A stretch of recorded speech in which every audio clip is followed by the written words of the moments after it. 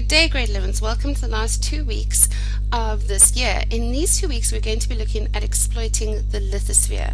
But before we do that, we need to know why we would want to exploit the lithosphere and what is the lithosphere.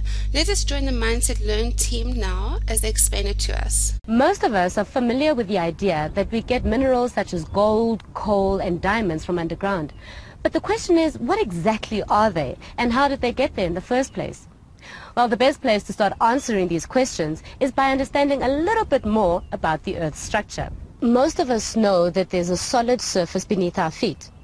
In some places, the surface is covered in sand, and in others, by the water of the oceans. But underneath both these is solid rock.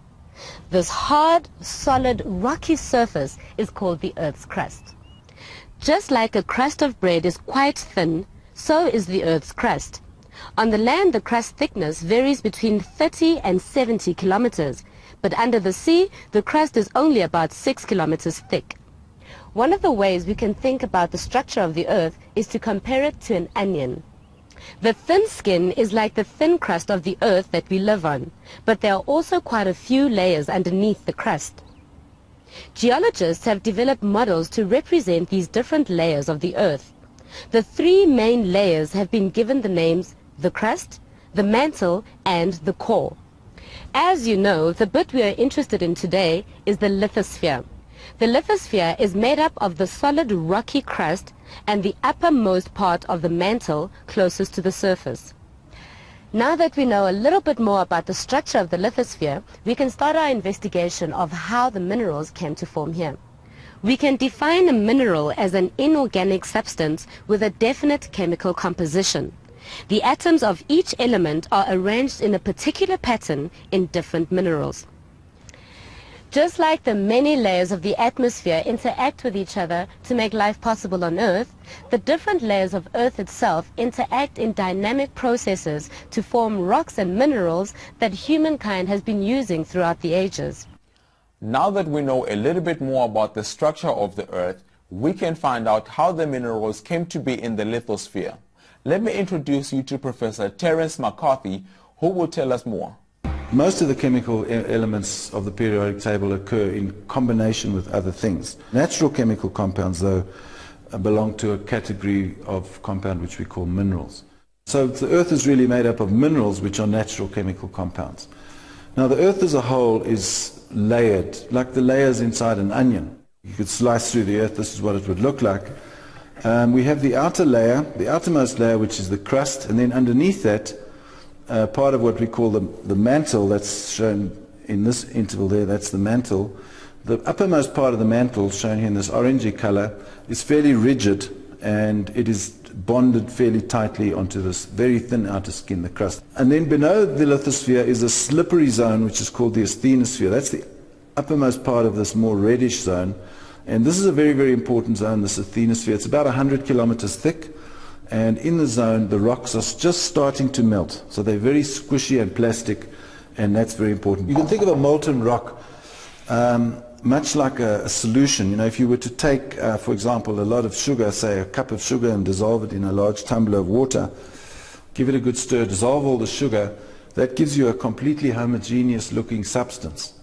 But that is in fact a solution. That's exactly what a magma is. It's a complicated solution. If you took that sugar and water solution and put it in your deep freeze and froze it, it would freeze into two kinds of crystals, crystals of sugar and crystals of ice. In other words, that the homogeneous material would split into its natural chemical compounds. And exactly the same thing happens with a magma.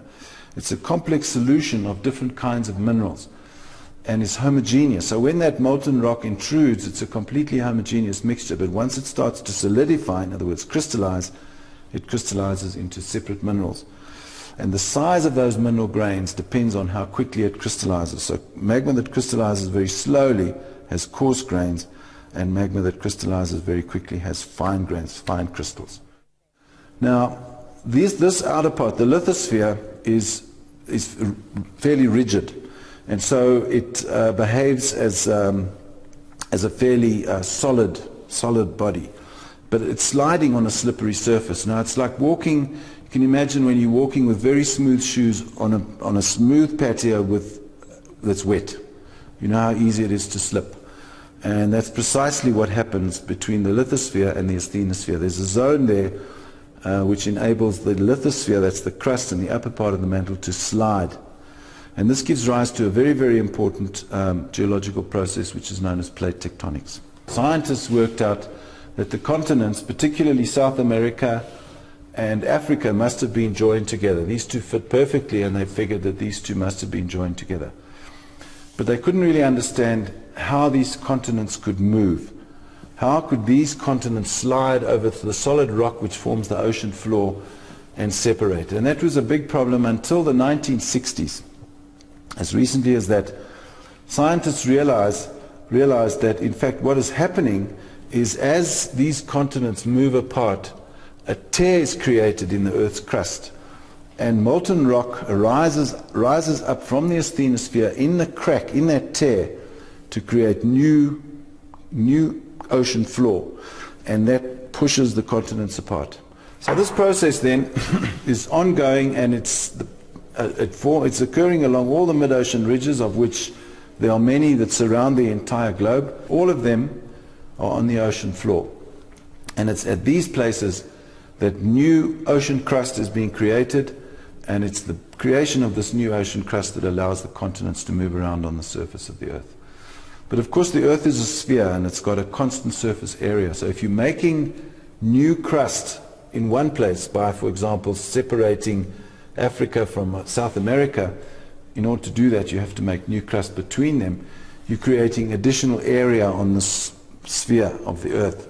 So that means in other places the crust has to be destroyed. And this occurs in a process known as subduction. And it's responsible, it creates very characteristic topography, and is responsible for many of the world's violent earthquakes and volcanoes. One can see the main region of destruction running up the coast of the Americas, around past Alaska through the Aleutians, down past Japan, and into Southeast Asia, around here through Indonesia, and down past New Zealand. That's the main region of the world today where crust is being destroyed in order to compensate for the creation of new crust. This slab of ocean crust that's going down, this produces volcanoes on surface, and the squeezing effect creates the bulge, which is the topography, the high mountains associated with these parts of the world. The high mountains, of course, are characterized by rapid erosion. So these are constantly being attacked by ice, by rivers, and so on. And that material is cycled and transported down into the ocean trenches as sediment. That sediment is getting squeezed up, and eventually it in turn gets metamorphosed. So we have a whole cycle taking place here of conversion of rock from sedimentary material through a metamorphic rock to an igneous rock, and then back into a sedimentary rock. So this is known as the rock cycle. We can characterize then rocks into different kinds of classes. The igneous rocks are the ones like this granite here, for example, or this rock here, this is called a gabbro. These crystallize from a molten state, and those are called igneous rocks. And they vary. Some of them are very fine-grained if they crystallize quickly. Others are coarse-grained if they crystallize more slowly. Then you've got sedimentary rocks, which are produced by erosion of pre-existing rocks, whatever they might be. They get transported by wind, but most commonly by water, and finally deposited, such as, for example, this mudstone. These are sedimentary rocks, and most sedimentary rocks are deposited in oceans around the edges of continents. And then, in the terms of the rock cycle, as a result of plate tectonics, these sedimentary and of course igneous rocks as well become compressed, and they undergo change because of heating and pressure, and this gives rise then to metamorphic rocks. So for example, a shale will firstly become a slate, which will then become a schist, and then finally as it starts to melt becomes a rock, very patchy rock like this called a gneiss, and then ultimately will produce an igneous rock. Plate tectonics, we see it active on the Earth's surface today, and certainly it's the dominant geological process that shapes the Earth. But we're beginning to understand that plate tectonics is a very, very ancient process, and probably dates back for thousands of millions of years. This rock here, for example, this pillow lava It's a blob of lava that was erupted on the ocean floor 3,400 million years ago, formed on an ocean floor very, very similar in all respects to the modern day ocean floor. So we can comfortably say that 3,400 million years ago, the process of plate tectonics was already operational. And it's constantly been recycling the Earth's crust. Now, the recycling affects mainly the ocean floors. The continents tend to be floating around like little corks on this more dense ocean floor, so that the continents have a much better chance of surviving the processes of destruction, crust destruction, which take place in plate tectonics. And this is why we find the oldest rocks on Earth on the continents. Plate tectonics is important in another respect, particularly from a mineral resource point of view, in that this constant recycling which takes place as part of the plate tectonic process is continually redistributing and occasionally concentrating minerals up to amounts where it becomes economically viable to extract them. And there are several types of mineral deposit that owe their origin entirely to this process of plate tectonics. Perhaps one of the most spectacular ones are the copper deposits. As we mentioned in this model, when we discussed this model, the destruction of the ocean floor as it slides down here, it melts, and the blobs of melt rise up. These are magmas. Many of these magmas never make the surface. They crystallize at depth.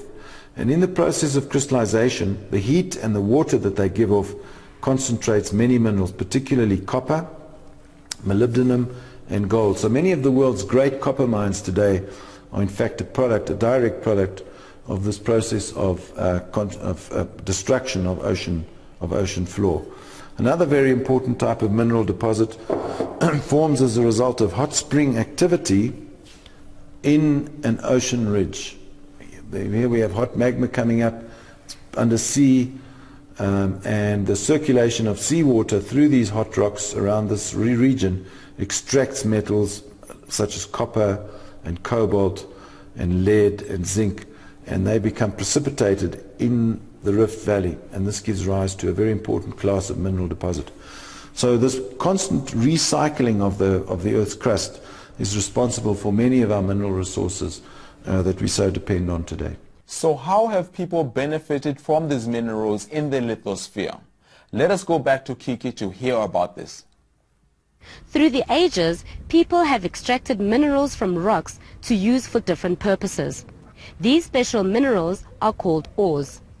The discovery of ores and people's ability to extract the metal within them has been very important to our technological development. Today, our modern technology and lifestyles depend on the use of a large range of minerals. Everywhere you look, there's evidence of this. Take cars, for example. The glass of the windscreen of a car is made from silicates and feldspar. The body is made from steel, the alloy of iron, carbon, and manganese. Copper is used in the electrical wiring, platinum is used as a catalyst in the exhaust, lead is used in the battery and as weight to balance the wheels. The paint contains cadmium, titanium, and mica. All these minerals come from the rock of the lithosphere. But whatever the mineral, it has to be extracted from the rock in which it is found. If the rock containing the mineral is near the surface, it can be dug up in the process called open cast or open pit mining. If the mineral-rich rock is deep underground, far more complicated mining operations have to be set up. Conditions in mines are often unpleasant and dangerous. Once on the surface, the minerals have to be separated from the rest of the rock. Usually, mechanical processes are used to crush the rock up, and then chemical processes are used to separate the mineral wanted from the rest of the material. In these processes, huge dumps of waste material accumulate, and the air and water become polluted. Mining and mineral processing can have a negative effect on the environment and on people's health.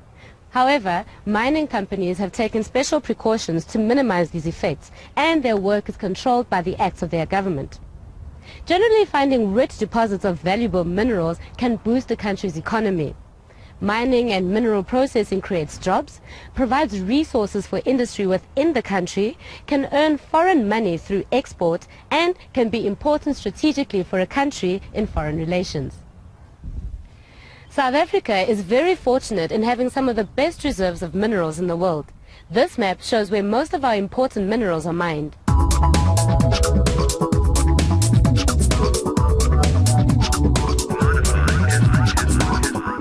These diagrams illustrate the important role that minerals play in our economy.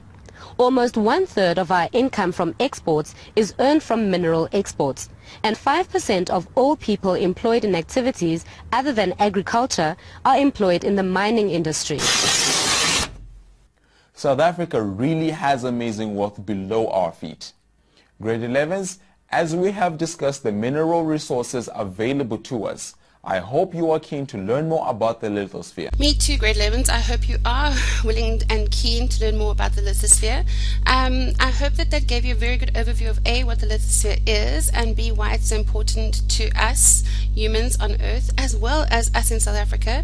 In the next few lessons, we'll be going through some of the more important mining activities in South Africa, as well as the pros and cons of mining.